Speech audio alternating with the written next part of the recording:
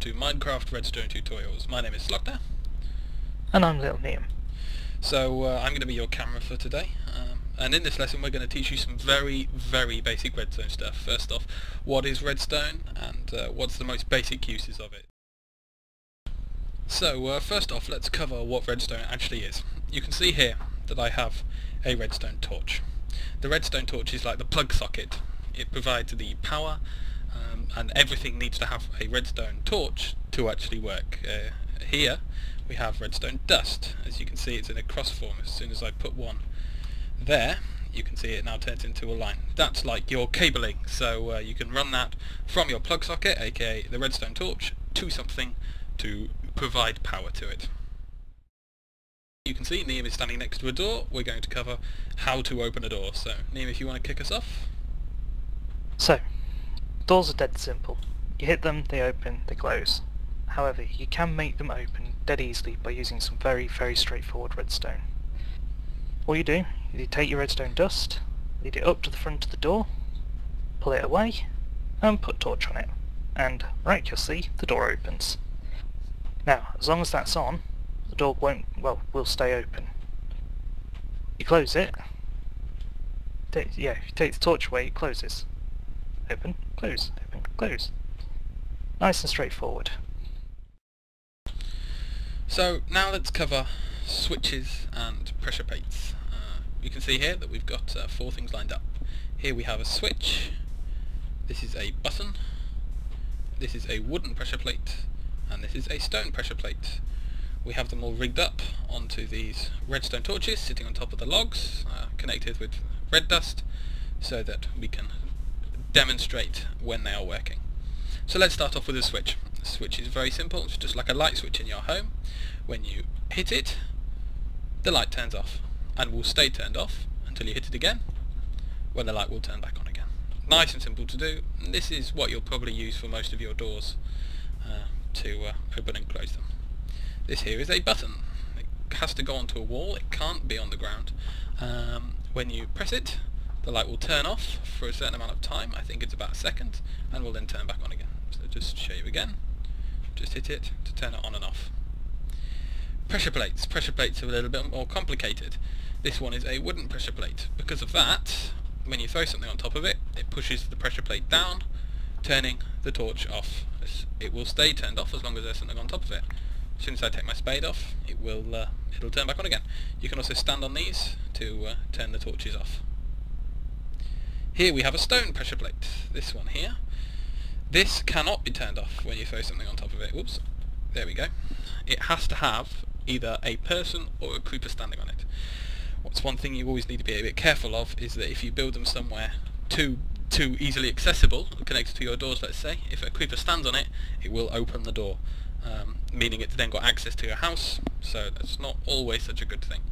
Now as you can see, if I stand on it, the torch will turn off, and as soon as I get off it, the torch turns back on again.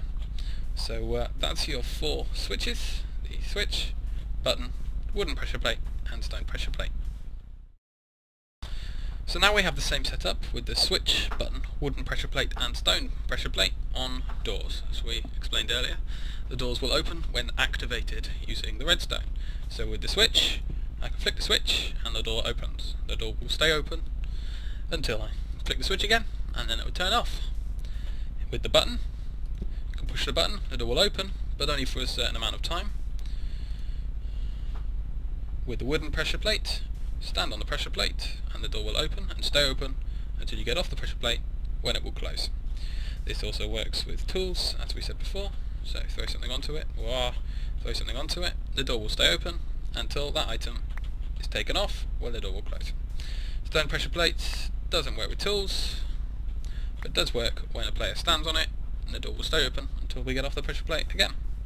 So that's how to use switches, buttons and pressure plates with your doors. So as you can see here, we have a little house. In fact, it's Liam's house. You can just see him looking around inside with his arm sticking through the door. And he's built himself a little switch to open and close his door. It's just as we had it before. Nothing's changed, except now it's built into a house. There we go. It opens, and he can come out, or I can go in. Here we are back at Liam's house, and he's now changed things up a little bit. He no longer has a switch, he now has a pressure plate next to his door. It doesn't matter which one he has, either a stone or a wooden one, they do exactly the same thing. So when you walk onto the pressure plate, the door will open. Now because the pressure plate's next to the door, it doesn't actually need any redstone, it just automatically links itself there. This is useful. You can have these on both sides of the door so that it opens and then closes as you go through. Another useful thing, as Neil will show you now, is if he hits the door open and then runs out over the pressure pad, the door will close behind him. It's quite a useful way of keeping creepers out of your house without having to always turn around and hit the door closed again. It just wastes time and you will almost definitely forget it. And surprise surprise, here we are back at Liam's house again. He's got to be getting angry at me visiting all the time because he keeps changing the way to get in. Instead of having the pressure plate there now, he now has the button next to his door. Again, just like the pressure pad, this doesn't actually need any redstone to work. Because it's next to it, I just hit it and it opens. Although it will only stay open for a few seconds, so it's not really ideal for getting in and out, as it will sometimes close and you'll be stuck outside and glitched. As you can now see, we've actually moved the button from this block here to the top block. Most of the surrounding blocks will work, either the ones on the sides or the one on the top. However, the corners here will not work. So that's the end of lesson 1. We hope it hasn't been too confusing. One thing which we do need your help on is this. As you can see, when we came here to set up the area, we found this in our cliff face. Now, obviously, it's a man looking slightly constipated, made out of sand. What we need to know is, what shall we call him? What shall his name be? Write your suggestions in the comments below.